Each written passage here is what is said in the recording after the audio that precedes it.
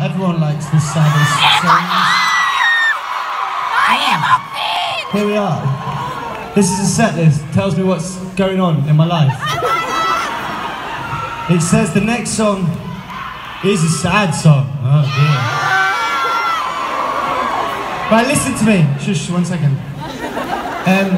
This is an amazing place to see so many people kind of have the roles reversed and you be on top. Not like that, but you know what I mean. It's intense.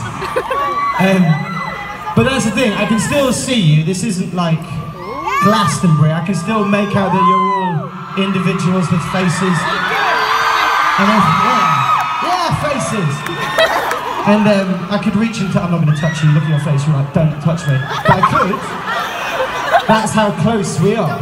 And I feel that we live, I do it in particular, I live very retrospectively, or I live with this kind of perceived agenda. Every time that I see something that I don't know, want to take for granted or I find beautiful, I want to document it, because I, for some reason, think that the way you validate your experiences is by documenting them, which sounds a bit silly. You should probably just live them, right? You should just live your experiences and just have them be experiences.